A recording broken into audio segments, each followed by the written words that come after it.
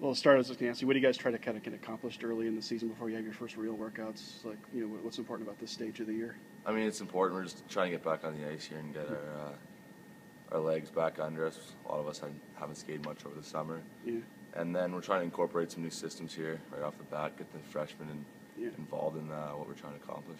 What's different now, like being your second year coming to school compared to a year ago? Like, how do you feel different about just the whole process now? Do you feel a lot more relaxed and at ease with everything? And Yeah, I mean, it's a little different. I mean, you know what to expect coming in. Got some of the system stuff under your belt. You know the guys, and it's probably the biggest thing. What was kind of the biggest shocker, maybe when you first got here last year? Like, what kind of stuff just maybe opened your eyes that you weren't really expecting, or as part of the whole process of being a student and playing hockey and everything? Yeah, just the whole time management thing was a big thing. You had a class every day, and come to the rink and practice 5 times a week plus workouts, and it's a lot. It's kind of a shock to your body.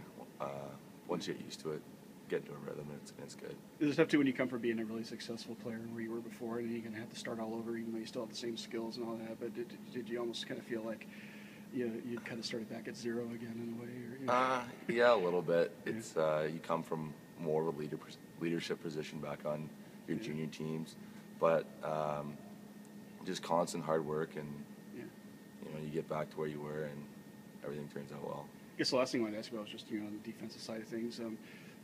What kind of potential do you think you guys have as a unit this year? Obviously, you got Kevin back from injury, and you got a couple of talented freshmen coming in. Are you pretty excited about what you guys can do on the blue line this year? Yeah, I think we're real excited. We got, obviously, as you said, Tansy coming back. That's going to help a lot in our own end. He's a big defenseman who's very physical, and our two freshman defensemen both look really good. And I think as a unit, we're going to be good. Well, thanks, Paul.